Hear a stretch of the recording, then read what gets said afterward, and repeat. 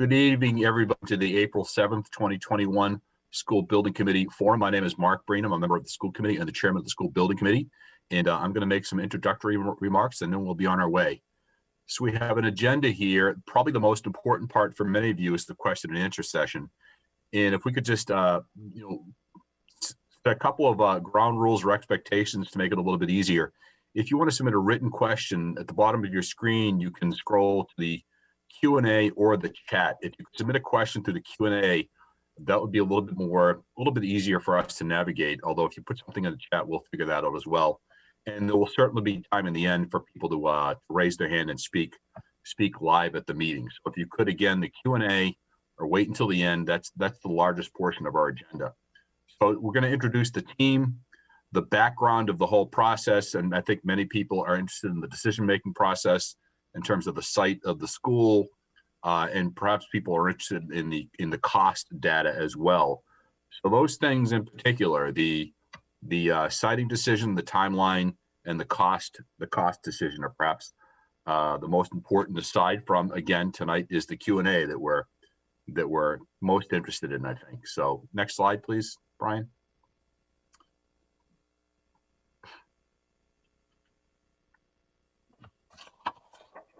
So, there are some names and faces here. Hopefully you could put names with the faces. A number of people from the Walpole Public Schools, myself, some members of the school committee, Dr. Goff, Mr. Hahn, Mr. Fisher, Mr. Connor, a number of people from the town side of government, including members of the Finance Committee, the Board of Selectmen, and Town Hall Administrator Jim Johnson, Assistant Administrator Patrick Shield, Mr. Anderson from the building superintendent, and several members of the School Building Committee. And we have members of the public here, Katya Santiago Taylor and Boris Senek, and not to be forgotten are the members of the Compass Project Management Team and Tapite Architects who are here with us tonight.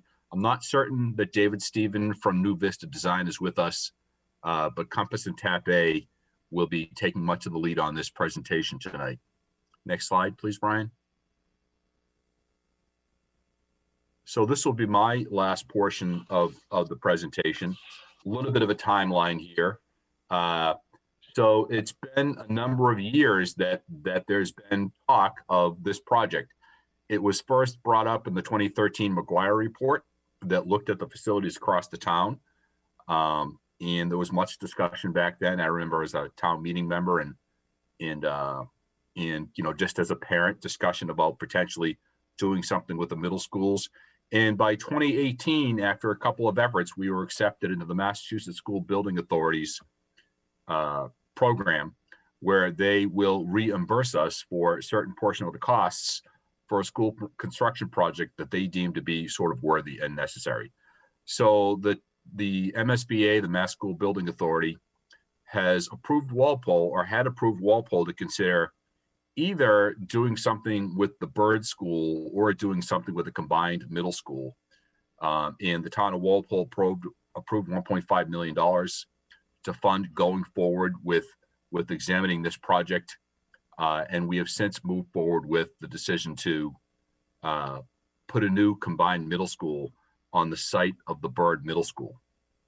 So I think those are my final remarks. I think from here I turn it over to Dr. Goff. Am I correct, Dr. Goff?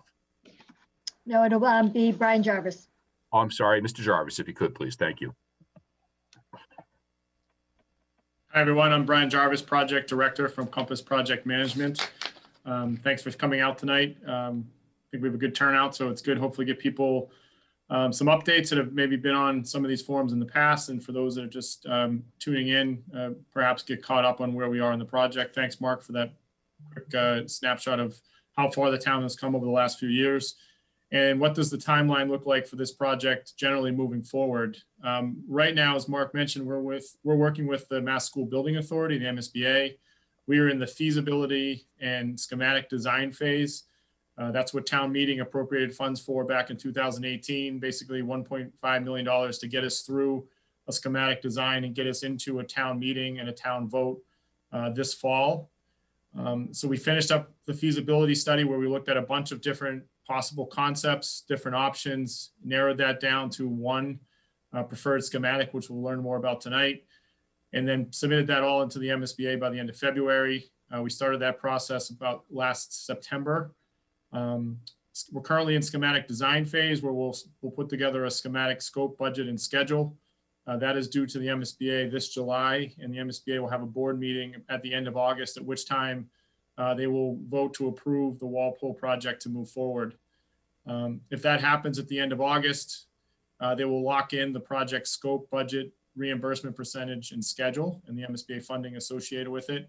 And that is the information that will be brought forward to town meeting this fall, which is currently scheduled for October 18th, followed shortly thereafter by a town ballot to approve the funding and to approve the project. Assuming that the project is to get approved, the town would then move into the design phase and bidding phase with the MSBA, which will last approximately a year. There'll be a budget associated with the design phase of the project, at which time we would go out to a bidding phase or procure a contractor, possibly to start construction in late 2022 for approximately 2-year construction time period. The goal would be to finish sometime in the summer of 2024 to open school for that coming school year. So it is quite a long process. The MSBA has a very good process around building schools. They are very deliberate. It's very detailed. I think the district has already spent 2 years just to get to the start of the feasibility study. We've already been in this process for a year. So it's been about 3 or 4 years since the district was approved to enter the process. But it is a good process. They use it all over the state with a lot of different communities. You might be familiar with some of the other school projects in the area. Just a quick bar chart to kind of give you a visual of what that looks like. We were brought on board at the beginning of last year. Cape Architects was procured last summer. We started working immediately with the district, doing some educational visioning and educational programming exercises to kind of come up with an idea of what a school might look like, whether it was a single school or combined school. All of the options that possibly could have came of that were submitted to the MSBA in November. The building committee then worked to narrow those options down to preferred option, which is the PSR, this preferred schematic report. That went at the end of February, and we're currently leading up to a schematic design report, which is due the beginning of July, at which time the MSBA will review all of that information and then vote to approve that at their board meeting in August. So between July and August is where the town will meet with the MSBA, negotiate all of those final numbers and schedules and budgets, get that approved in August, and that's what's presented at town meeting. And here you can see the rest of the timeline playing out over the next few years. And again, this is very, very preliminary at this point. A lot of details to be filled in, but in general, this is the timeline. A couple more details quickly. These 2 deliverables have already gone into the MSBA. The preliminary design program, which was the first deliverable that went in November, was really looking at the existing schools, the existing sites, looking at all the possible concepts that could have came out of a single or a double enrollment. No decisions were made, just all the potential options were sent into the MSBA. Some of the background information associated with those options, some preliminary cost estimates, et cetera, went in at the end of November. We got review comments back in December and answered those questions at the beginning of January. The next deliverable was the PSR, preferred schematic report, which I previously mentioned, which is where the building committee and the district shortlisted and then narrowed all of those options down to a preferred schematic or one option, which we're going to talk about tonight. We started to put together some conceptual floor plans, a site plan, and a conceptual total project budget for the MSBA, and that went in at the end of February, and we received those comments back at the beginning of March. The next main deliverable, which is due in July, is the schematic design. These are design steps basically that happen on any type of construction project or any type of building project. The schematic design is roughly 30% of a design. It's at just the very base level of design. There's not a lot of detail, but you start to determine site plan, site traffic, floor plans, what the systems in the building might look like, code requirements, sustainability factors, those type of things all get put into that schematic design package. The key here, though, is in the MSBA process is that the MSBA bases the entire project on the schematic design estimate and budget that comes out of this phase. So when we turn this in July, that is when we start the final negotiations with the MSBA as far as what the project budget's going to be, what's going to be in the project as far as scope, the reimbursement rate from the MSBA, and what an estimated maximum facilities grant might look like. And we'll talk a little bit more about that later. But they make us put all that together, and they sign a scope and budget agreement, which will happen before their August board meeting. And that's the information that goes forward to town meeting. So you're not going to go to town meeting on an MSBA project with a bid in hand and actually know what construction numbers are. You're going to go with an agreed upon budget. A lot of work goes into this to get to a point to get those numbers together. But that's a key thing to note, is that you go to town meeting with an estimate based upon schematic design. And with that, I'll turn it over to Dr. Goff. Thanks, Brian. For those of you that may not know me, in case you don't have children in the school system, I'm Bridget Goff, superintendent of the Walpole Public Schools. And before that, before I was assistant superintendent, I was actually the principal at Byrd Middle School, and have been at Byrd Middle School for I think almost 25 years as a teacher, assistant principal, and principal. And actually before that, a student. So I'm also a client and know Byrd inside and out. So this slide shows how we arrived at what's known as the B1 option. That's the new consolidated middle school located at the current Byrd Middle School, as Mark Breen had mentioned. The MSBA required exploration of 7 solution scenarios. The existing Byrd and Johnson sites were deemed the only viable option by the town. And what you see here, the options were to solely focus on Byrd, and you have that reno and add reno in a new building. And then the 4 consolidated options on the right that are highlighted in orange. There were 19 conceptual options from the 7 solution scenarios. And I just also want to mention, as part of the deliverables, people might ask, how did you come up with this number of 450, or how did you come up with 905 consolidated? Well, we have to submit an MSBA enrollment projection application, and that includes data that's reported by the district, as well as data provided by the Department of Elementary and Secondary Education, by the Massachusetts Department of Public Health, and then the school department works in conjunction with town administration. So it's really a comprehensive report that included the past 10 years of enrollment, building permits, past and projected residential developments, anything from housing sales to collaboratives to births, baseline projections, private schools. And then as a result, the MSBA is the one, they provide us with an enrollment projection of 450 for one school and 905 for 2. Next slide, please. So in December, the school committee voted to pursue a combined middle school enrollment, and that was after several months of discussion. There were prior forums, and I know that you see this as community, forum number 4. I'm wondering where did the other 3, where did they come from? Well, those prior forums were coordinated through the school district's distribution channels, as that content dealt mostly with the educational aspects of the project. So this slide is really the rationale of a combined middle school. And this is also outlined in greater detail in the education program, and you can able to access that on the website. It's pretty comprehensive. It's about 65, 75 pages.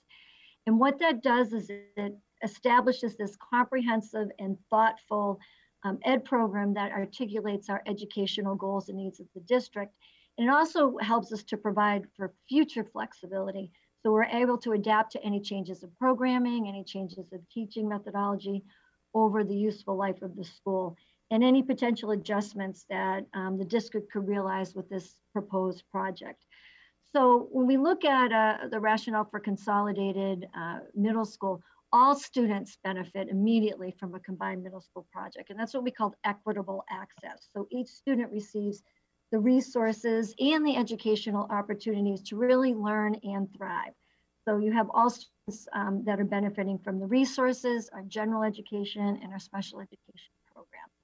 Also, our teaming structure and program really aligns more efficiently to the combined model. So for example, since teaming is at the heart of the middle schools, you have programming really need to be delivered within a grade level academic teams. So in the current model, some students now that we call them that they're cross-teamed, and that really contradicts the middle school philosophy. And in order for our students to feel the sense of belonging, both academically, social, and emotionally, you need to have these clearly defined and consistent teams that a combined middle school allows us to create. You also have a model. This model provides more opportunities for programming, scheduling flexibility, and student engagement. So we know that our middle schools are committed to providing educational experiences, for example, with students with disabilities in what we call the least restrictive environment. And when we have all of our middle school in-district programs in one building, that really maximizes the service and gives us greater flexibility to deliver these services and provides a sense of engagement and community. And right now, some students leave their home neighborhoods to go across town to different schools. Now we have one neighborhood, one school, one community. A combined middle school also allows us to utilize our staff in a more robust manner in terms of related arts curriculum and after school programs that couldn't be run through enrollment. And then finally, at the bottom, if you just scroll up a little bit, Brian, a combined school is significantly more cost effective than building separate projects. If it's separate, you're looking at well beyond 10 years to complete a second project. Next slide. So with the consolidated middle school, all single school options, as you can see, are eliminated here. It's narrowed down to 3, and out of those 3, there are 6 conceptual options that were evaluated. Next slide. In terms of evaluation criteria and research, we evaluated the 6 conceptual options against this 12 criteria. So you can see that here. It ranges anything for how well it supports the educational program and our goals, to costs, to the impact of the existing school during construction, athletic fields, traffic, our natural environment, and our long-range town planning and future growth. Next slide. So after the evaluation of the several options, the option of B1 was ultimately selected by the Walpole School Building Committee. Option B1, as we mentioned, is the new consolidated middle school located between the existing Byrd Middle School and Washington Street. And Chris Pleasant from TAPE will talk more about, and you'll be able to see some designs in a minute. Next slide. So the B1 option best completes our vision and meets our education program.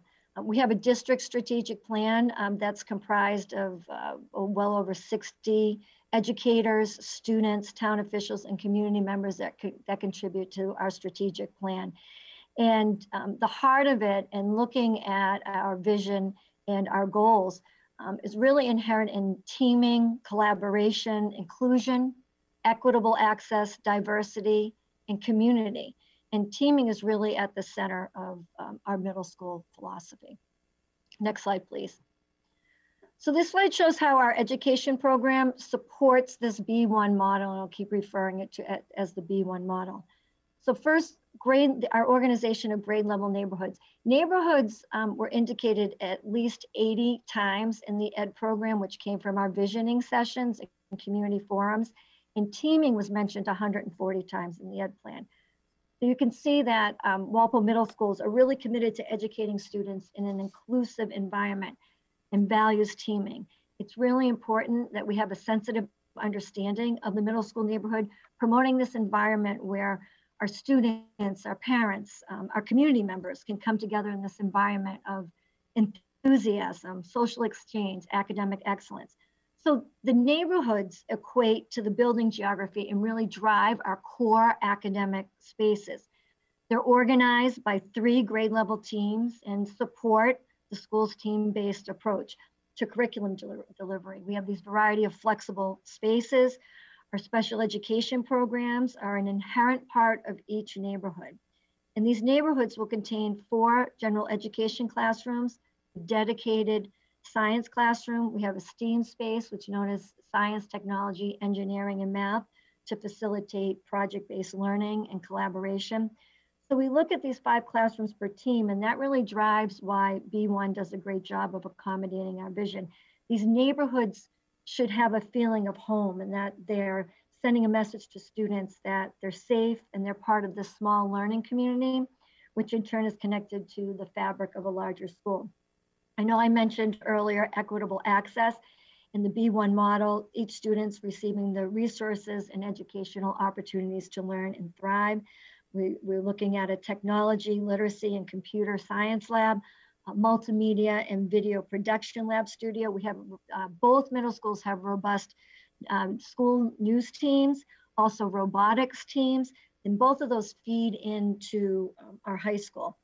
The B1 model also maximizes greater flexibility with regard to the delivery of our special education services and really provides this expanded sense of community and builds a stronger learning environment. In terms of performance and enrichment, a dedicated auditorium enables us to accommodate a large music program. Every single student in our middle school takes a music, whether it be band, chorus, orchestra, or general music. And one of these courses will take place on the stage of the auditorium. Both middle schools have a robust drama program. And we have community-based performing arts groups that use our auditoriums. In terms of the gym, taking 2 middle school gyms, creating 1 larger gym, and also having a teaching station that's shared with our special education programs. And that way we can meet all of our students' needs and allow everybody peer integration. In terms of the CAF and the kitchen, the dining space as well as the kitchen will facilitate community outreach. So we're accommodating off-hour school and community education and partnerships. Finally, the central kitchen and the cafeteria is utilized to provide vocational opportunities for our students. And this space also supports job training and hands-on learning for our special education students. This partnership is an integral part of our inclusion program. In terms of outdoor learning, this can be used beyond recreational use and provides project space and social space, classrooms, and support areas of educational enrichment in the environment. And it enables our students to really engage in this meaningful and exciting projects that improve our communities. And it's really important to have that indoor-outdoor connection, and we can hold classes and also performances for families in our community. And then finally, the visioning sessions, they express a really strong desire to build a school that allows for community access. And B1 does a great job of providing performance venues, gathering spaces, athletic spaces that can be safely accessed by the community after school, on the weekends, and during summer months. Next slide, please. And I'm going to turn it over to Chris Blesson from Tappe Architects. Good evening. Thank you, Dr. Goff. One of the things that we like to look at early on in schematic design is what the envisioned character of the spaces are, both interior and exterior. And this slide is just really kind of hitting on a few of the guiding principles in those areas. And really what we're looking for is a lot of natural daylight and views and spaces that are sized appropriately to handle the education program that Dr. Goff just went over.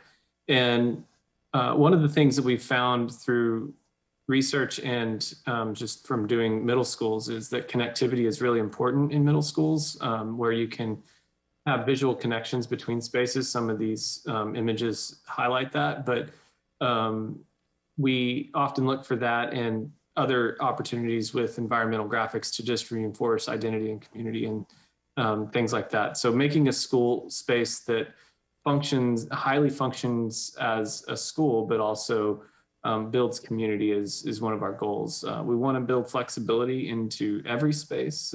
We want to make sure that the teachers and administrators have the ability to quickly change modalities and other things on how they're teaching and learning without special tools or without the need of maintenance staff to help them do that. And we also want to look for biophilia. Biophilia is just a fancy word for just kind of having nature or things that mimic nature or reference nature inside the building. So it's not just a manufactured environment, but it's something that can help students connect to the natural environment. And that could be as simple as warm wood tones and things like that, which you see in some of these images as well.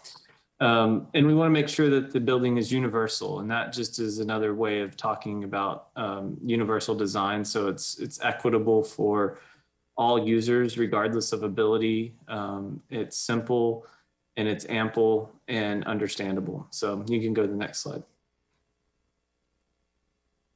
We carry a lot of those character and envision out to the outdoors too. This was talked about just previously, but outdoor spaces, we want to make sure we have lots of opportunity. We want to have easy to find access points for the school, but also a variety of types and locations. We want to make sure that you can do different things outside and different special spots for those things. We really work hard to make sure that the stuff around the building is natural and local so that it reduces the maintenance cost and it helps it become more sustainable.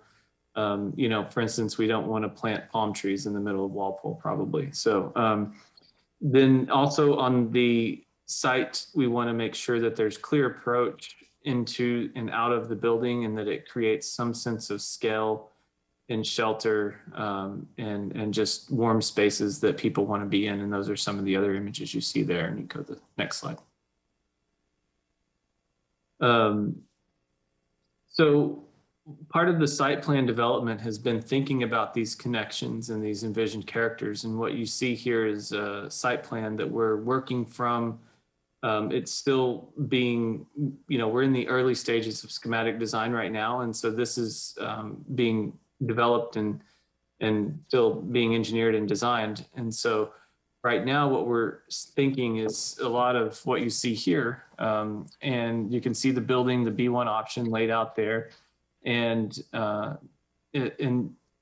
can't find, oh, there's the north arrow. Brian, I don't know if you can highlight the north arrow so people kind of get their orientation, that the building is optimally sited on the sites for solar orientation so that we can take advantage of the north-south axis and not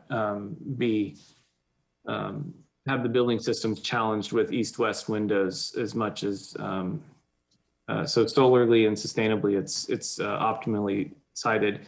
And then we also have the outdoor learning spaces. There's actually 3 different varieties of those. There's 2 outdoor learning classrooms is what I call them. And then there's, actually I guess there's 3, but there's 3 of those. And then there's a school garden. We want to make sure we have opportunities for students to grow things and, you know, really hands-on. That's actually right outside of a technology lab that could become sort of indoor, outdoor. You could do hydroponics inside of a technology lab in the building or actually grow things outside as well. And then on the north side of the building, we have some outdoor seating for the cafe. So if it's a warm, nice day, students can go outside to eat lunch. Or there's also an amphitheater out there. So you could have performances and things up on the north side of the building. And then the building is facing to the west, which is where the fields currently are, the softball field and the 2 baseball fields. And on the site plan, we're really trying to make an effort to connect this building across to that with some landscaping elements that take advantage of both the topography, so the way the grading and shape of the land, but also integrate the roadways and traffic into the site without the building feeling as though it's in the middle of a giant sea of parking like you would see at a mall or something like that. We want to make the building a little bit more inviting and soft in some of the landscape. And go to the next slide. So diving a little bit deeper into the floor plans, the building is 3 stories, and you can see there it's first floor, second floor, third floor from left to right, respectively.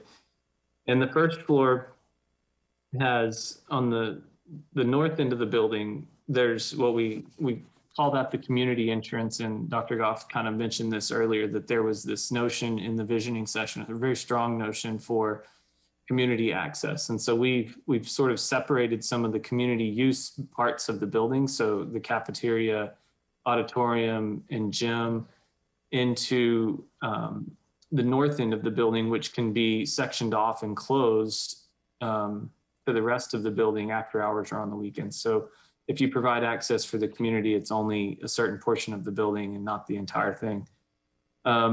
And so that north part has those big picture elements. And then the blue color is the band and chorus. So that's performing arts. And then The bottom portion, the southern portion of the building that has the three wings coming off of it actually are the three distinct learning neighborhoods that Dr. Goff talked about that have the three teams for middle school, which directly follows the education program and really the best kind of what we see as best practices for middle school learning, teaching and learning. These three wings are identical on all three floors, and it really provides a lot of flexibility for the district. You know, right now there's a certain way that we do school, but in the future there may be some other way of doing it. And this provides flexibility for the district to ebb and flow with their thinking on education and think through different modalities of learning and arranging school. So I won't get too much into that, but right now it's teamed. And I think the thought process right now is that it might end up being 6th, 7th, and 8th grade on individual floors. And but there's other ways you can do it as well. I want to take a second to highlight the orange blocks, which are the special education components. And there's a lot of effort gone into trying to equally disperse those into the building and not have them end up at one end or the other. And so the idea is to try to integrate the special education components into the community and life of the school as much as we can. And then the other component to mention is the media center and library, which is on the 2nd floor with the gym up on the north end of the building. You can go to the next slide.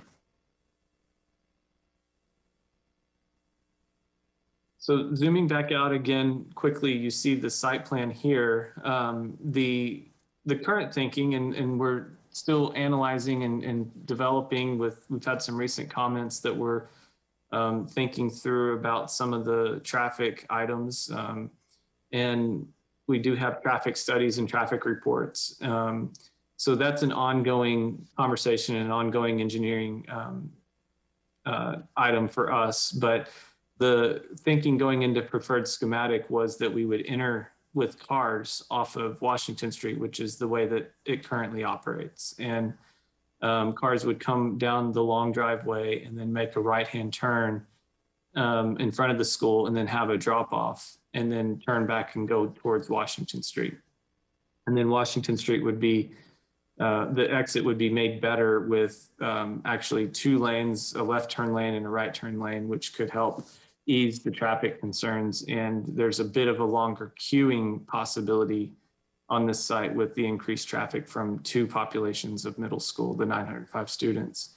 One of the key things that helps with traffic flow on the site, and this is where this early preferred schematic layout came from, is having a separate bus entry. And so the notion here is that separating buses and cars is safer for everybody, but also frees up that moment when the buses all get there. They don't have to wait in line, that big long line of cars. But then when the buses park and open their doors and have the flashers come out and the stop sign come out, it basically grinds the entire site circulation to a screeching halt. And nothing can happen until those doors are closed and traffic is reopened. But by separating the buses and the cars, you eliminate that issue, and you also create separate safe access for buses and cars. And it also provides us a secondary entry point for service vehicles to reach the service area for the school, which as noted before, there's a centralized kitchen. So there's vans that come here to get the lunches and take them to the other schools. And so that provides an easy access point there without having to take up the main entry road for cars and visitors. So like I said, there's a road also going, as Brian is highlighting with this cursor there, there's a road, access road going around the building for emergency vehicles. And that would, again, only be for emergency access, but it provides that safe access for first responders. And again, this is a zoomed out view and a really, it's a preferred schematic view, but we're still studying ways to make this better with recently published traffic reports and studies. So Go to the next slide. And then in the preferred schematic, we also included a massing diagram. One of the notions actually during preferred schematic was a question of whether or not to build 4 stories on the site or 3. And 3 stories actually works better for the educational program, but as a byproduct, it also works better for the massing on the site. The place where we're putting the building is slightly elevated up from the fields, but it's lower than Washington Street, so it's sort of right in the middle.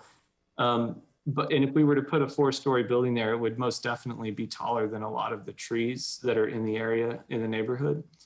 The 3-story building is actually lower or at about the same height as a lot of the mature trees that are on the property edge and on the abutters properties. And so it helps to blend in the building. And like I said, with the envisioned character earlier, we're going to try to work really hard to manage the scale and size and appearance of the building so that it still fits within its local setting. And so this matching diagram just helps kind of show what the new school might look like in the place that it's proposed.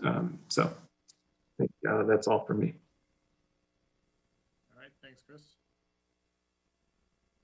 All right, so I'll go through some of the numbers related to the project. So preferred schematic square footage. So where are we? So the option B1, the building size is approximately 161,900 square feet, so just under 162,000.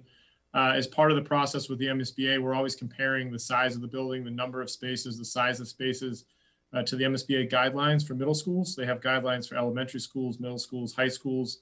They base the reimbursement on those guidelines.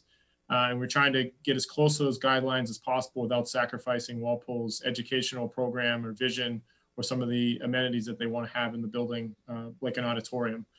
So we worked really hard to get the building size down to 161. We're approximately 17,000 gross square feet over the MSBA's guidelines of 144. And the biggest driving factor of that is the MSBA does not recognize an auditorium as part of a middle school curriculum. So they recognize a cafetorium, which if you've been to Byrd, you understand what that is. That's basically a cafeteria with a stage on one end. They do not recognize a full auditorium as part of a middle school. They recognize it for high school, but a lot of communities have robust musical and performing arts programs, and they want to have an auditorium to support those, as well as other community functions like town meeting and things that the community might do as extracurricular activities. So the 161,000 square feet includes a full auditorium, and that's really the basis for the difference between the Walpole option B1 and the MSBA guidelines. Another point of comparison is how do you compare that to other projects that other communities have done? And the way to kind of do apples to apples is to look at square footage per student. So you take the size of the building and divide that by the enrollment. And these are all the middle schools that have gone through the MSBA projects, the MSBA process over the years for large enrollments, so over 800 students. They've done some middle schools smaller, a lot of schools out west are smaller enrollments. There are some that are in the 700s, but these are for the ones that are over 800, which is what Walpole will be at 905. So you take the school, the community, the enrollment of the students, and the size of those buildings, and it comes up with a square foot per student. The average of all these larger ones is 171, and that takes into account some schools did an auditorium, some schools did not. Walpole currently at option B1 for 905 students is 179 square feet per student. So slightly above average, but 2 schools that you might be familiar with, the Natick Kennedy Middle School, which is opened this January, and the Braintree South Middle School, both large enrollment, large schools, are 182 square feet per student. So Walpole's in line with some of its neighbors and surrounding communities. Over the last few months before submitting the preferred schematic, the project team, the district, the town was very cognizant that square footage drives project cost. And the goal is to not build something that's overdone. Basically, what you need and nothing less and nothing more. When we put the educational plan and program together for the first time into a floor plan at the PDP stage, when we came up with those 19 options, we had over 173,000 square feet. We had roughly 192 square feet per student. So if you remember that on the previous slide, the average was 171. Natick and Braintree were at 182. And we kept working those options down with what was really necessary. How could we maximize the efficiency of this building, still getting the program that we wanted, but driving that square footage down to come up with a project that was more cost effective for the community. We finally settled on the current option of B1, which includes classrooms within the MSBA guidelines. It includes a central kitchen, but we're offsetting some of that square footage with the way we're able to rearrange the cafeteria. So we don't go over the MSBA guidelines. We did include the third gym space, as Dr. Goff mentioned. It's very important when we're combining the two middle schools to have a third teaching station, not only for gym classes, but also to support some of the special education programs and alternative gym programming. And it does include a 600-seat auditorium, which we thought was vital for the performing arts educational program, as well as the music and the band, the chorus, and a lot of the extracurricular and community activities. The only way to really get the building smaller would be to go with the cafetorium option, basically taking out that square footage that we mentioned was really the driving difference between where the building is now and what the MSBA guidelines were. Hey, Brian, can I just make a note that third gym space does mean 3 gyms? Correct. Yep. It's third. So the third gym space is really a third gym teaching space. It's not a full-sized gym with the higher ceiling, so to speak. So it's not like you have a third full-size basketball court, but you do have a third gym space to host another class, to host an alternative gym class. Basically get 3 teaching stations, while the big gym that you'd be familiar with would be split into 2 teaching stations, and this provides a third space. We did receive, and this is one of the areas where potentially the MSBA could come back and say, hey, you're over our square footage guidelines. We won't support this. We're not going to find this to be eligible for reimbursement. We submitted this as part of our preferred schematic report, backed up with arguments for it in the educational program, and the response we got back from the MSBA is they are considering this to be an eligible space as required by the educational program. So that was some good news coming back at the beginning of March. But this shows you some of the work that's gone on with the project team, being cognizant of the biggest driver of cost at this stage is square footage, and trying to get that building as efficient as possible. When you plug that square footage in to estimated costs, we did an estimate at the end of PDP. We also did an updated estimate on the preferred schematic at the end of PSR this past February, professionally estimated. Construction costs are roughly $543 per square foot. That includes the new building. It also includes any abatement or anything that might need to happen at the old building prior to demolition of Bird. It includes the demolition of Bird, and it includes the site work at some of those site drawings that we looked at previously. That square footage at that cost is roughly $88 million in construction. At this stage, at a preliminary budget, we're carrying approximately 25% of that construction cost in soft costs, and that goes for OPM, project management, the designer fees, administration fees, and costs during the project, basically anything the town might need to do as part of the project, the furniture and equipment that might go into the new school, and any of the technology that the district might buy as part of the new school goes into that soft cost. And all of these costs have yet to be determined. If the project is approved at town meeting, then we formalize contracts for project manager, the designer, start to get bidding and quotes for these types of items, but we go into it with an overall budget. We also put in contingencies for the project, and those are, again, based upon percentage of that construction cost, 88 million. We add 5% of that 88 million for construction costs. So those are things that might come up during a construction project. Change orders, that's what that's for. We also put another 2.5% for soft costs, so things that might come up during the project for soft costs related to the OPM or the designer, or maybe some additional furniture needs to be procured, or permitting fees, or something that wasn't thought of initially pops up. There is a percentage contingency for that of roughly 6 million. When you put that all together at this early stage, the estimated total project cost is under 120 million at 116 million. So how does that work with the partnership with the MSBA? And I know there's a lot of information out there about the MSBA. We encourage you to go to the website. That they do a very good job of breaking down their entire process, the modules of the process. And you can get a lot of information there. I'll try to summarize it quickly for you here. So the way the MSBA reimbursement works is that the MSBA agrees to reimburse the district at a stated rate. So basically a base rate of reimbursement, a base percentage, plus any incentives that the project might be eligible for. And And basically they'll say they'll reimburse that stated rate of all eligible project costs. But you need to note that that does not mean overall project costs. So they're not saying we're going to give you our base rate against your total project cost. We're going to give you our base rate against what we deem to be eligible. And they have a whole bunch of categories and caps and things that determine if costs on the project are eligible or not. So not all project costs end up being eligible for reimbursement from the MSBA. And it's not possible at this stage, at the way the market is and the way things are, it's not possible to have 100% reimbursement from the MSBA for a project at your base rate. The effective rate is what we like to talk about. So that's really what is a district going to receive at the end of the day. And that's always, so that effective percentage is always less than the stated percentage. Right now, the Walpole's stated base percentage from the MSBA when they signed up the initial agreement with Walpole is 48%. So the MSBA is saying we're gonna reimburse you 48% of all costs on this project that we deem to be eligible.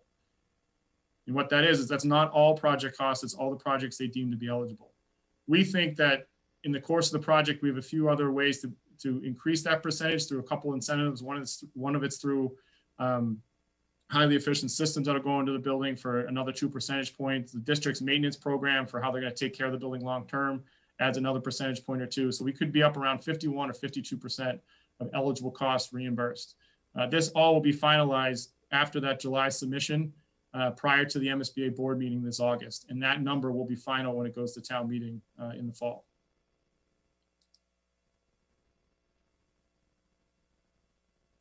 So that reimbursement percentage then turns into what the MSBA calls its facilities grant. That's basically the grant that they give the town as part of the project reimbursement.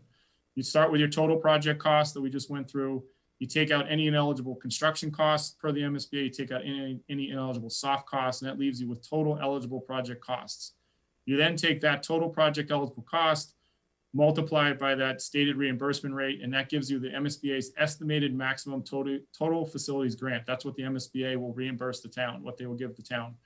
The key to remember here is that they continue to audit that facilities grant all the way through the project. So as you're doing the project and submitting costs to the MSBA for audit and review, they're reviewing that to see if you're going over any of those initial assumptions on costs that were eligible, and they can actually deem things to be ineligible throughout the project. So there's most likely at the end of the job, even though they stated an estimated maximum grant, the hard dollars that the town gets back is going to be less than that. So you take the total project costs of the project, then you deduct whatever the MSBA is going to give you of their maximum totals facilities grant, and that's left with the town share of what the town will ultimately need to fund at the end of the project.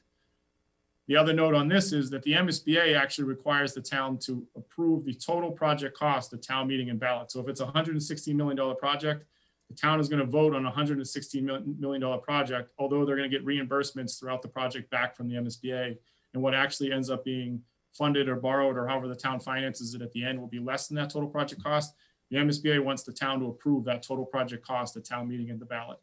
So that's a key point to remember. So how does that work for this current project? As we talked about, current estimated total project budget's approximately 116 million. When you put that into the MSBA's calculator and their total project budget spreadsheet, they come up with a basis for a maximum facilities grant, meaning the eligible cost of approximately 67 million. And that's due to ineligible costs. And we can go into more detail in Q&A if you'd like. But the biggest driver is a construction cost cap. Basically, the market cost of construction right now is up over $500, $600 something a square foot. The MSBA only reimburses up to $333 per square foot.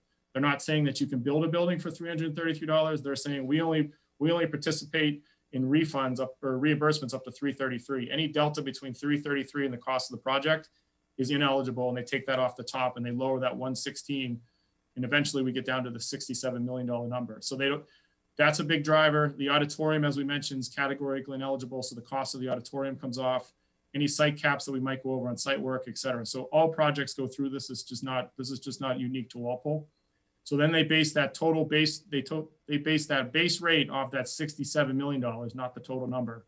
So when you put that 52% that we might get to against 67 million, that means the MSBA will reimburse Walpole approximately 35 million. Again, these numbers are all preliminary, but this is where we're at right now.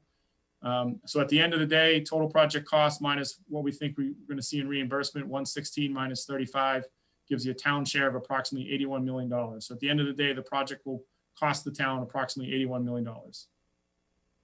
And this is what we mean by the effective reimbursement rate. So the effective reimbursement rate for the project is actually about 31%, which is what we're seeing right now on middle school, high school projects in the low 30s.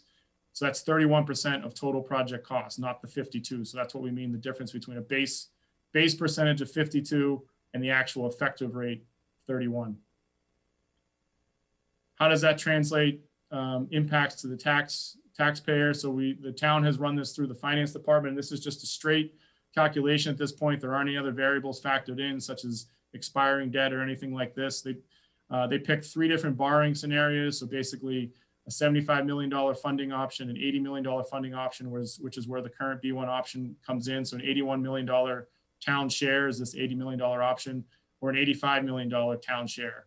So that includes the current B1 option, the auditorium, the third gym space, et cetera. It's based on a 30-year level term debt, assuming a 3.5% rate, which again, that might be better when they actually go to borrow, but again, that we're trying to be conservative at this point. And that's based on the current estimates, the current square foot estimates for the project. When you look at that against the average, the residential value property in Walpole, the average assessed value is $556. These 3 borrowing scenarios gives you a range of what the tax impact might be to that taxpayer, anywhere between 423 to 478, and obviously based on your assessed value, going up and down from there. So for the average single family assessed in Walpole, the tax impact currently preliminary estimates of the project is roughly 400 in the 400 range dollars per year.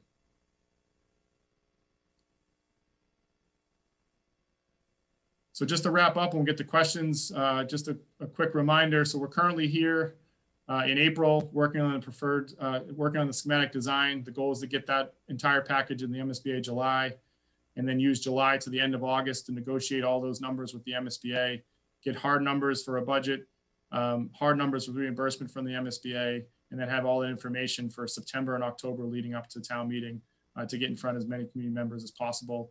Town vote, if the project is approved, and then proceeding into design through 22, possibly starting construction by the end of 22, and then construction is approximately 2 years long.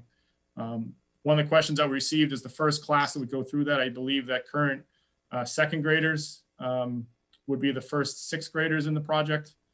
First or second graders would be the first students through as 6th graders if we maintain this schedule.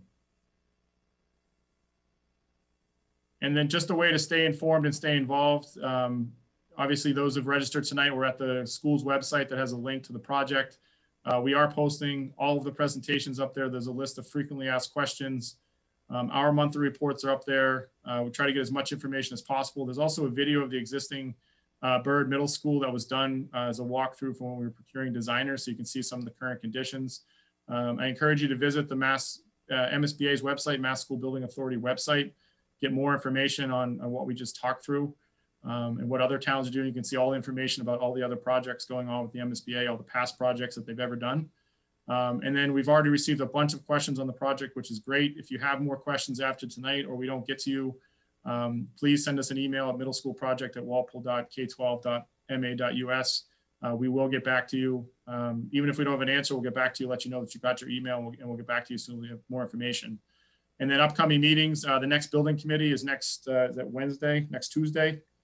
I believe those are broadcast on Walpole Media, and we post all those presentations and recordings on the website as well. So with that, we'll stop. We ran a little bit longer than we wanted to, but hopefully that answered a lot of your questions. If you do want to speak, we ask you to use the raise your hand icon next to your name, and we'll try to call on you. We are asking to keep it quick. If you can keep a question to 15, 20 seconds. And if you do have any follow-up questions, let's try to get through everybody else's first question. And if there's time left at the end, we'll come back around for follow-up questions. If you don't feel like speaking, please use the Q&A feature. That'll give us a list of all the questions. That way, if we don't get to everyone, at least we have them in a list and we can get them back onto a frequently asked questions list or something. So with that, I'll stop sharing. And I think Thanks, Mr. Brian. Hahn. Yeah, Bill, did you want to start with the Q&A at the bottom and hit those few first and then jump over to the people who have their hands raised? Sure. Do you want me to read each entire question? There's some that are a little longer than others, or summarize? Either or. Okay, so the first question was about the future potential funding from President Joe Biden proposing a $2 trillion infrastructure plan that would provide potentially $100 billion for new school construction and upgrades to existing buildings. Would Walpole consider replacing Byrd and waiting for funding to take care of Johnson, thus reducing the cost to taxpayers? Or can we consider holding on finalizing our financing until we can apply for additional federal aid if it's available later in this year or next?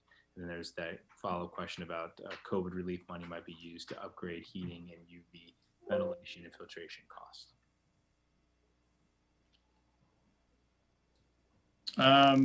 Bridget, I don't know if you want to talk to this. I will say though, from an MSBA's perspective, at this point, we really can't go back to, we're just going to do a single school. I think they would, if this was the case and we decide we wanted to split the schools, they would basically ask us to restart, basically make sure we're sure with what we want to do.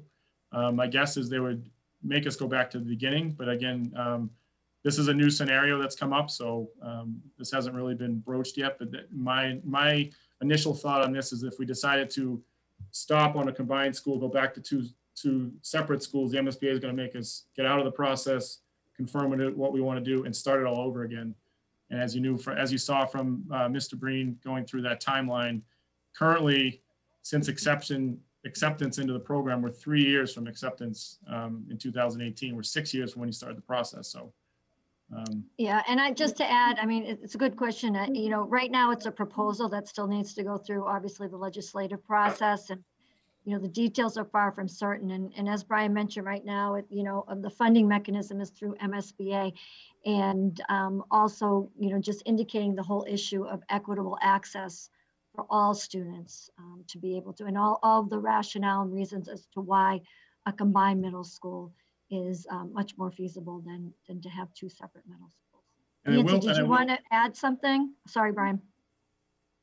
Yeah, I was just going to add that I don't know much. This is the first time I'm hearing about that potential source of funding, but I do know that the majority of federal funding goes to the cities that have the most need. So, you know, not knowing the specifics, I would assume that if you're a Holyoke or a Brockton or a Springfield or a Boston, you'd have a much better chance than a Walpole. I could be wrong. And I will add to that, since there was a COVID aspect to it, I know it's also a question. The MSBA's reimbursement funding is locked in for Walpole. So we were approved prior to COVID. So the way that COVID has affected the MSBA is they've reduced the number of projects that they've been starting moving forward since COVID. But the Walpole funding was already earmarked for Walpole, so it has not been impacted by COVID. All right, great. The second question, please verify that local resident requirements will be included in the bid process for a subcontractor.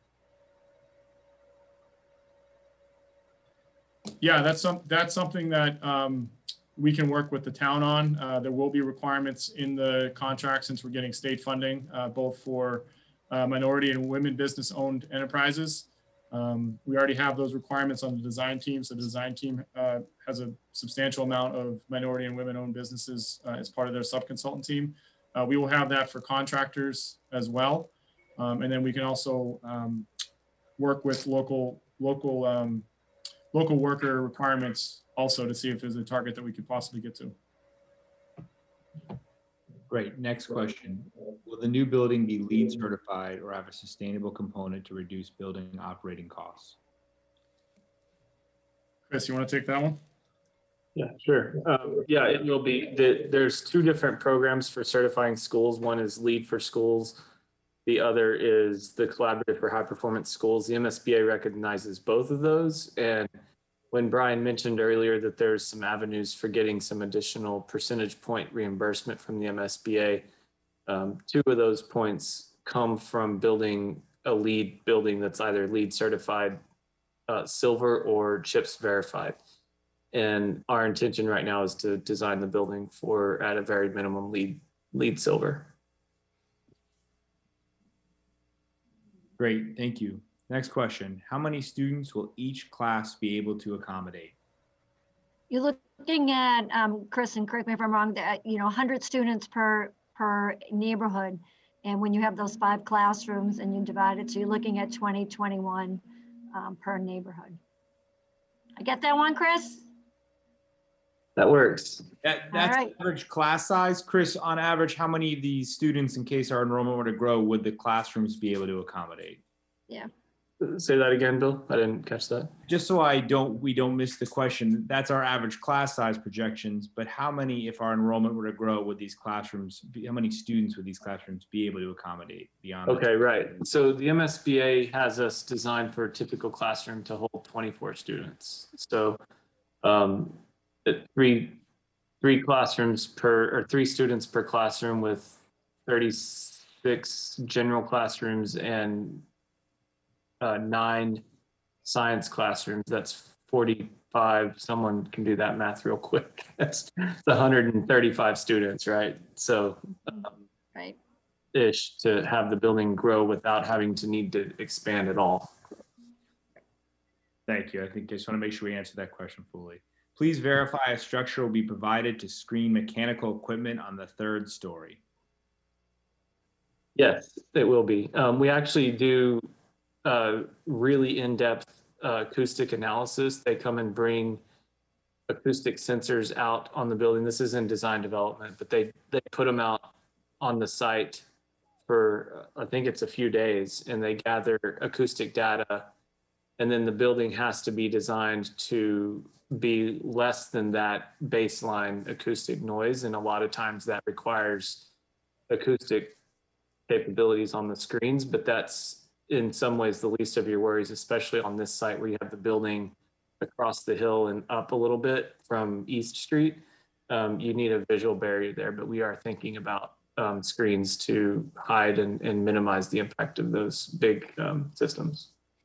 Bill, I think you hopped over one before that, though. Where will the kids be going to school while this one is built? I can start that one. They'll actually be going to school in the building, the current building there is now, as the new one's being built. We're very fortunate to have Compass team because they were involved in the Natick Middle School, and that's exactly what happened there, and it was extremely successful. So Brian, I don't know. Yeah, so the phasing and logistics plan currently is that the new building will be built, the existing bird will remain in operation. It is going to take, a logistics plan to get that done. It is something that is very common though on school projects these days because the towns do not have a lot of land to just go build a new school someplace else. TAPE and ourselves, we have a lot of experience with that. We were the project managers for the Kennedy Middle School.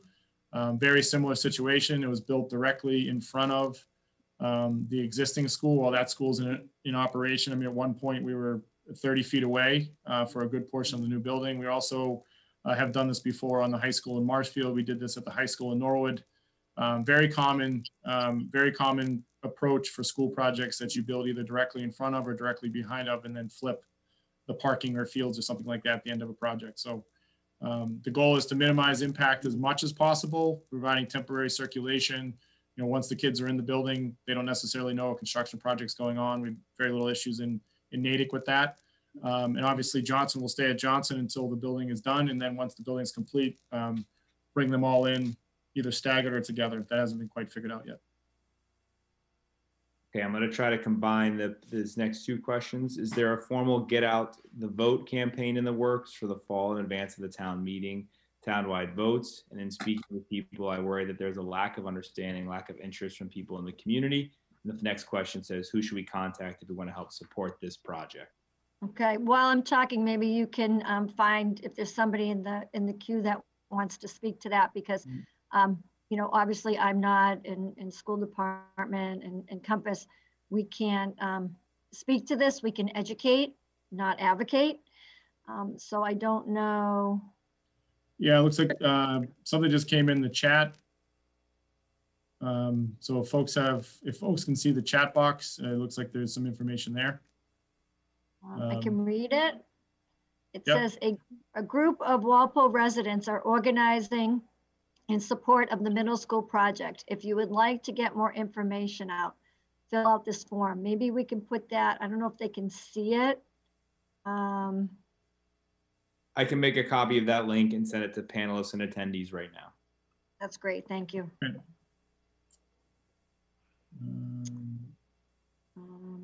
While you're doing that, Bill, do you want me to keep reading? I can read the next question before I do that. The new building seems to be used in the same footprint of the current building. How will construction work when the school is in session, or will there be students, or where will students go during construction? So, Mr. Jarvis, you spoke a little to this. Do you want to expand a little bit more on that, or do you feel like you answered that question? You could show the site plan. There's another question down below that asked something similar. So I think if you show the site plan, we can talk through that again.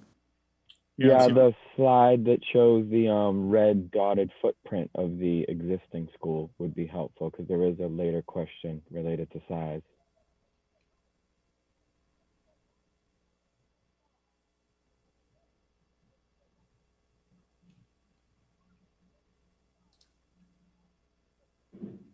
Thought I had it.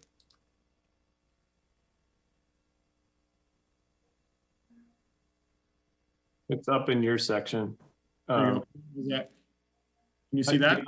The other one is more clear, Brian, if you go up to the first site plan that you showed.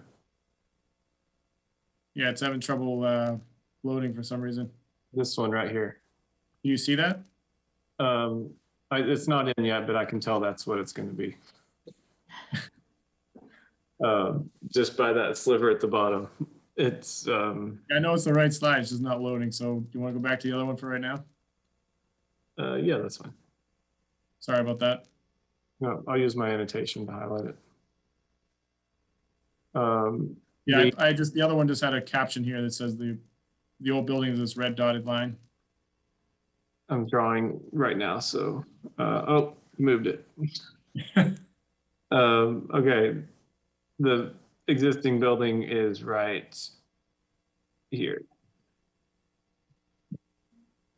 And so what we've done is we've positioned the building in a way that meets all the setbacks for the site and gives enough room between the building and the new construction to allow for the building to be built. You can go back to one of the other building committee meetings, or it may actually be on the website, but we have a logistics plan that shows site access and circulation for the during construction part of this that we've thought through. Being completely transparent, that bus access road off to the side actually plays a pretty critical role for helping the construction logistics to work and not mixing construction traffic with car traffic. But the current thinking is what you see here. The building won't move really at all, but the site roads and things like that may update or tweak or change. So. Right, so there's going to be a need for temporary drop-off loops, obviously, so kids can still get in the front door, and then temporary staff parking up where the auditorium parking is now in the grass. We had to do this at the Kennedy Middle School project. We had to build a temporary parking lot for staff, and unfortunately, construction projects, that's the way they go. You have to get creative with how you host your programs based on what you have availability, parking-wise. Things get scheduled off-site for the 2 years during construction, but it's kind of how the projects need to go in order to get the buildings built. Okay, before you take that slide down, the next question, you might be able to use the same slide. In the event that, say, 10 years plus down the road, Walpole sees an unexpected growth in school-age population, what options are available for expanding the new middle school if needed so that it can grow with the community? Part of the MSBA process is that we look at expansion opportunities now and develop a site plan around that. And so the first thing I'd like to mention is what we just talked about with the class sizes, is that you already have built in the bubble. We already have that built in because of the average class size to the actual size of the classroom. So you have a little bit of built-in additional capacity, but I'll draw on the screen now is that we have planned the site so that you can actually add a few classrooms to the end of each of these wings, probably just 1 or 2 classrooms. And if you did that times 3 for each floor, you're getting probably well above what the bubble might be in the future if they're ever. 12 classrooms, right? Yeah, but again, the MSBA's projections are often really pretty good and reliable, and I've not seen many districts have a problem with that well into the future. So, but again, that's being considered, and the site plans are being developed around that notion now, so that if you have to, you can do that. All right. Should I leave this up or take it down? I believe you can take it down. Okay. What is the plans for repurposing of the existing Johnson Middle School? The town will study that use. There's not a plan yet. That's something, obviously, if the project gets approved, then that's something the town will look more closely at. Next question, how will you mitigate the impact of construction on the dozens of neighboring homes?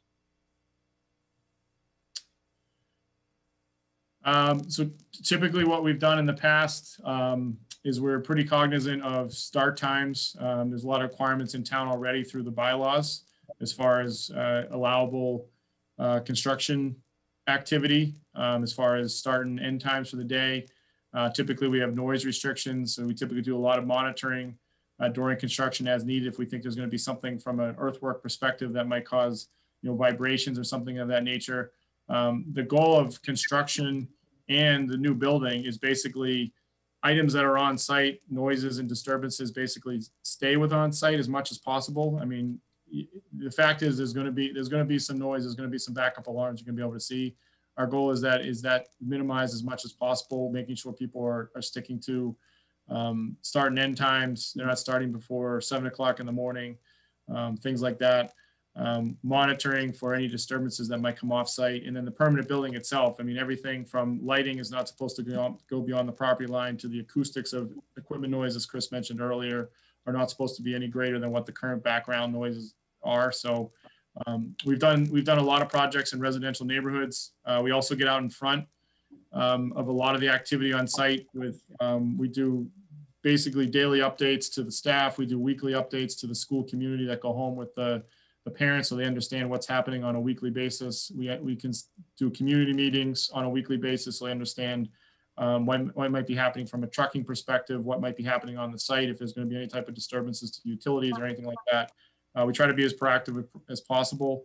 We will have some type of communication mechanism, whether it's a construction email address that gets a hold of people on site, a website, trying to be as proactive as possible. So we've had good success in the past in a lot of tightly packed residential areas. This is actually one of the more open sites, if you can believe that, that we've worked on. So we're open to ideas, but we typically have a pretty good plan in place. Thank you. Next question, how will you handle appropriate air exchange in the building? I was thinking about this question, and what popped into my mind was tear down the existing bird.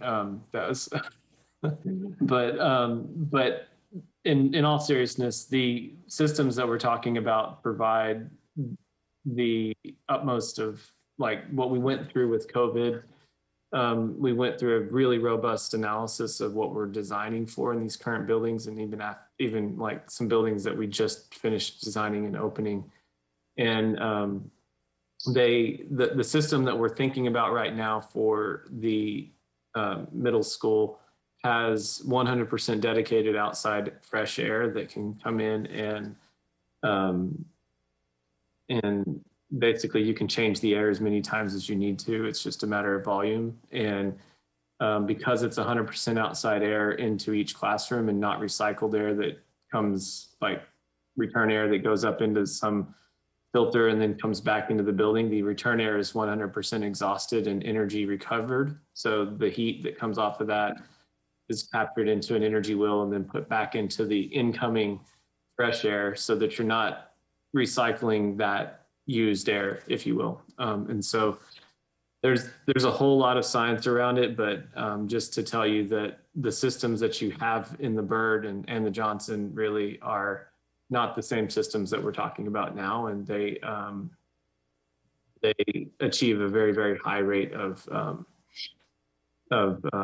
air exchange. So I didn't get too much into the scientific weeds on that, but I think it's one of those that the new systems just achieve the higher level of change that we are required to meet and above and beyond that. And I'll add to that, during construction, one of the requirements for the project will be an air quality plan for the contractor. So during construction, that the construction doesn't impact the air quality of the existing bird. So we will have a plan in place for all the keeping the dust down, added filtration, exterior filtration, that type of stuff. Okay, thank you. Why does the auditorium only have 600 seats if the projection is for 900 students?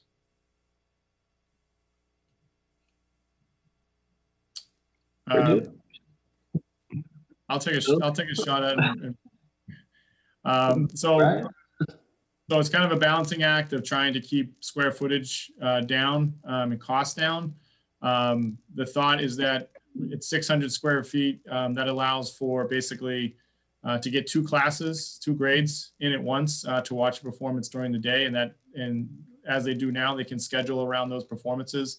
The other thinking is that grade level performance would be enough to allow a student to be performing and then two folks from home to be in the audience. And we thought that was a pretty good compromise as far as size.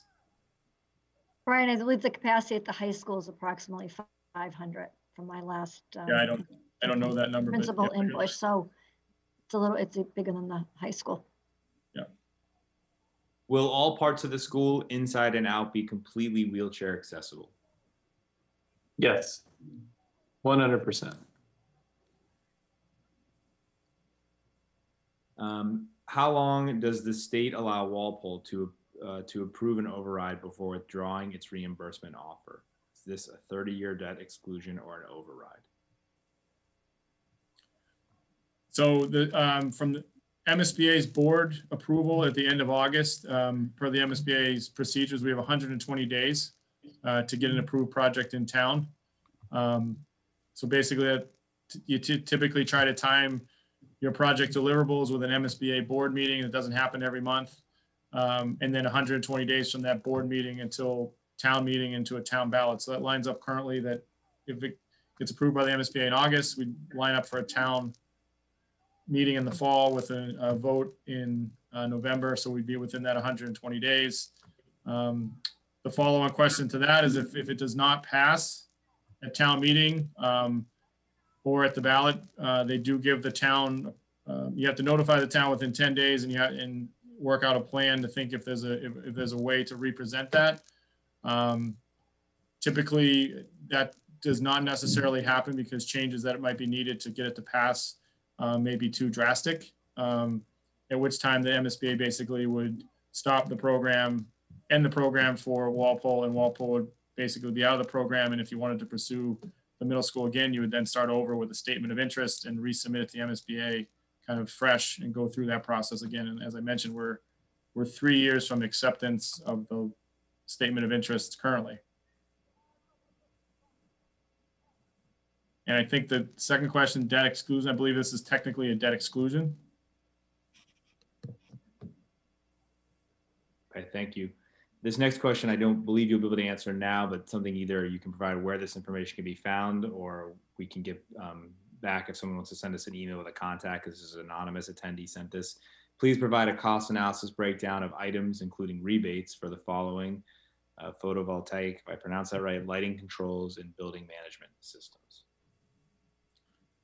Yeah, so there are a lot of programs that the project can be a part of, and it's kind of a combination of what the district or town wants to be involved in. We have done that on a lot of projects where especially different utility providers like Eversource, for example, have a lot of programs in place, rebate programs, incentives for using things like LED lighting, high efficiency systems. You can get rebates, differing amounts depending on the project. So that's something that will be part of this project. Rebates related to solar will really be a larger town decision or district decision. The building will be solar ready. Currently, right now, there's not a plan to have actual solar panels be included in the project, in the construction project. but the building will be ready to accept solar, and that's a decision the town is. We haven't had those in-depth conversations yet on the project, so some of those details are still being worked out. But there are a lot of incentives out there related to those items, but we will we'll be getting to those in the next few months. Okay. What does minimum LEED silver design include? Solar panels, heat pumps, exceeding building codes for insulation? What is the EUI goal for the building? Take this one a little bit. LEED silver actually encompasses a lot. It's a lot of strategies. Not just mechanically or insulation. Yeah, it's insulation. It's indoor air quality. It's water. It's site. It's all kinds of things that are included in that. So specifically, as Brian said, we are not planning to provide solar panels on the project, but actually per code now, per the new updates to code, we're required to make the building solar ready, which means the roof will be structurally able to handle the additional weight of solar panels, and then there'll be conduits that run from the roof down to the electric room so that you can install those at any point without having to tear the building apart to make it work. Currently, yes, we're thinking about heat pumps in different ways and exceeding the building codes for insulation, absolutely.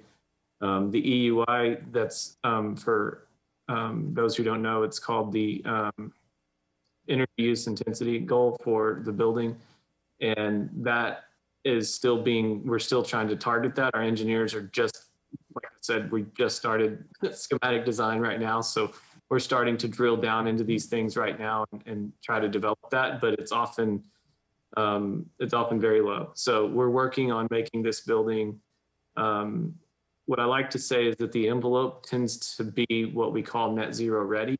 And that's a very, very high efficient, no leaking. Actually, Brian mentioned it earlier. We do tests on the envelope to infrared tests and other kinds of seal tests to make sure that there's not even any pinholes in places where the air can leak out.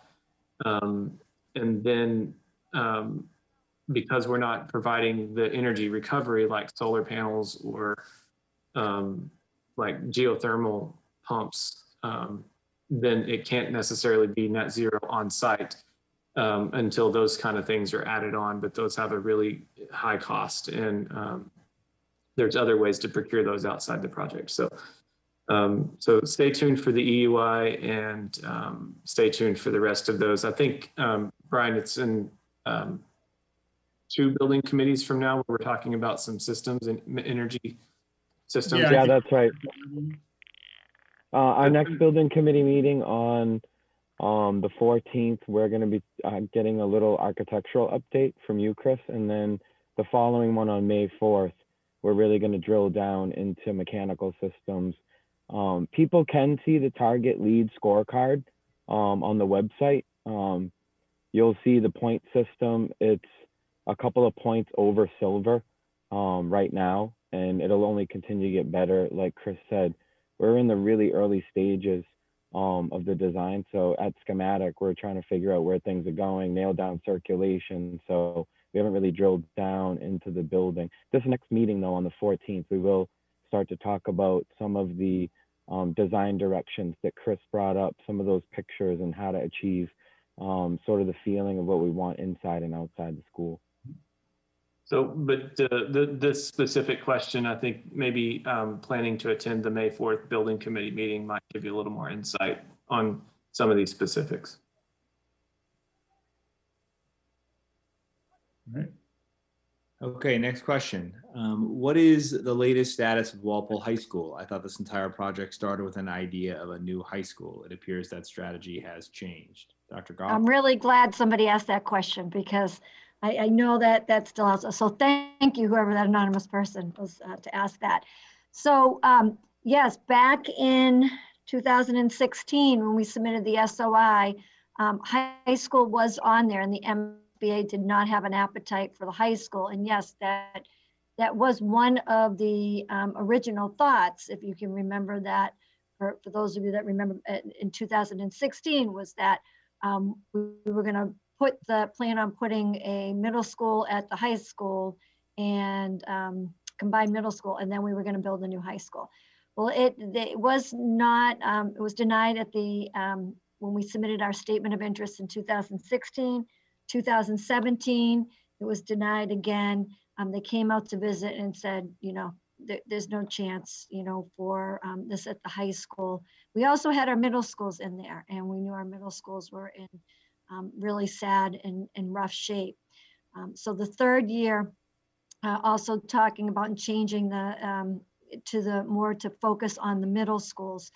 MSBA came out, and when they came out, they saw the appearance and the state of our middle schools, and that's how we were invited in. And Nancy, I know your hand is raised. Maybe you want to talk with, you know, when we had the 1.5 and, you know, what we're looking at doing for the high school. Sure. We, at one point, we knew that we wanted to do planning. So we had gone to town meeting and we asked for 1.5 million to do the work that is currently leading up to this middle school proposal. At the time that we asked, we weren't sure whether it was going to be a middle school proposal or a high school proposal, but we knew that we had concerns about all of our secondary buildings. The most important thing that we felt we could do was to get MSBA support for a project, because you know, we're talking about tens of millions of dollars to help pay for this project. So we went through the process saying we have concerns about 3 buildings, and they came back and said, you know, we have to look at everything all across the state, and we don't prioritize your high school as a need at this point. You know, that means we could apply for something down the road, but they also were pretty honest with us that it was not going to be anytime in the near future. So at the same time that we asked for the 1.5 million from town meeting, we also asked for $400,000 to do a study of Walpole High School. And that money was approved. It's been put on hold because of COVID. And the thinking is we will probably hire a professional to see what we could do within existing town dollars to make the high school more more modern. When it was renovated it feels recent to me, but it wasn't. When it was renovated in 1999 and 2000, it was to add the proper amount of space. So I'm trying to make a long answer short, but the answer is we are looking at studying Walpole High School. There's no plan on, you know, undergoing any of the process right now, but we kind of went with where we knew we could get support from the state, and that's for a middle school project. Thanks, Nancy. Okay, next question. Will property taxes only be affected until such time as the school is paid for, and then taxes will adjust accordingly?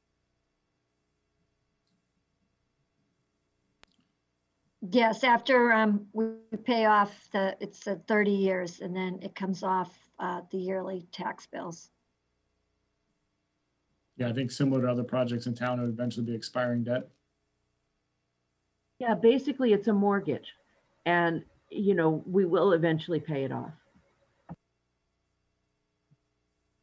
Okay, the final question currently that we have in the Q&A are the architectural and mechanical systems meetings on 4/14 and 5/4 open to the public?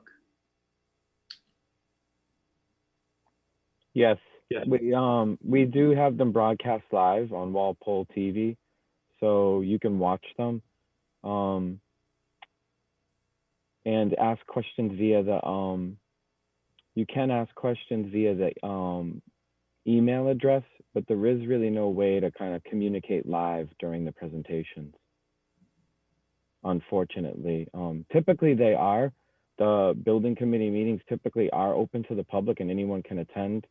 But during the time of COVID, essentially, we're having meetings and they're viewable and anybody can send questions after and we try to address those questions. It's just not interactive, I should say. Okay. Do we have any? Yep, there. You want me to keep going? Sure. All right. Without disclosing very much in this forum, how will all be protected in the new building? So maybe Chris or Brian, or probably Chris, can speak to design around safety. Yep. So safety and security is one of our top priorities of the building. And we have a dedicated specialist security consultant that does this for schools all over New England, actually, and helps us calibrate each and every portion of the building so that it has the appropriate means of response. And those responses are carefully coordinated with the district's plans for any kind of incident, whether it's, life safety or not. And so we go through a very rigorous process on that, and we meet with the first responders in Walpole, and we go through bit by bit and make sure everything is accounted for there. So I think that's probably is about as much as say on that. Actually, I can actually tell you there's this notion called CPTED, which is crime prevention through environmental design, and a lot of those envisioned character elements that I mentioned up at the front end of the presentation for the interior. A lot of those are the same strategies that you would use for that kind of system that not only enhance the safety of the building, but enhance the community feel of the building as well. So a lot of it comes hand in hand. Yeah, I'll add to that. I mean, there's passive security, as Chris has mentioned, there's a lot of things that go into the design and layout of the building from a security perspective, as well as the active security as far as systems go, cameras or card access or things of that nature. So I think schools, if you haven't been in a modern school recently, I think you can be blown away with the amount of systems that go into security and the amount of design that goes in. And the public safety departments will be intimately involved to what meets their needs as the first responders. So it is a very critical piece of the design. Okay. Would you consider power purchase agreements for solar panels at no charge to the town if the town requests them in the design? Is the south facing roof space unobstructed?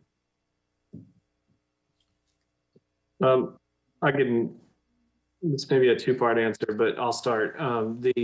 The power purchase PPAs are typically taken on after a project is closed for various reasons. We have worked with various environmental, so every town has, it seems like, has their version of Walpole Green or sustainable, name the town, and they're all looking for things like power purchase agreements and stuff like that. The design team has no stance on power purchase agreements for solar. That is going to be a town decision with the town manager and the folks up in that strata. And like I said, we are happy to coordinate and work with whoever comes along that may have an interest in doing that. The south-facing roof space, the entire building is really unobstructed except for what might be there for roof screens and mechanicals. And so that's, I would say, pretty much a yes for that. And then the only other consideration, which Brian might be able to talk a little bit more about, is I think you mentioned it a little bit earlier, when you get money back from various entities or partnerships that happen in coordination with an ongoing MSBA project before it's audited and closed, they may view that in a certain way and adjust your reimbursements. And so that's why we typically see these PPAs happen after an audit or after the close of the MSBA's portion of the project. So, but Brian, I don't know if you have anything to add. Yeah, it's part of the final audit process we talked about in the beginning, where they're constantly auditing what we submit to them during the project. At the end, they make you fill in any grants that you might have received in addition to the MSBA. So if you're receiving rebates down from whatever on the project, you put all that into the final documentation, and they start to lower that amount that they make their ultimate reimbursement from. So a lot of towns do things after the project. That being said, it really comes, as Chris mentioned, it really comes down to how the town wants to approach things like solar. Natick, for instance, has a PPA agreement. They're putting the solar panels on, not as part of the project. We're helping coordinate that with the construction side of things. But we built the building, and then they're bringing in, they have a contract with a solar vendor. They have arrays going on the roof. They have a canopy in the parking lot. Again, not through the construction other than the conduit infrastructure, but coordinated with construction. And that was really in the town's court. Great, thank you. Has the past year made you reflect on and adjust any of the original planning for the school?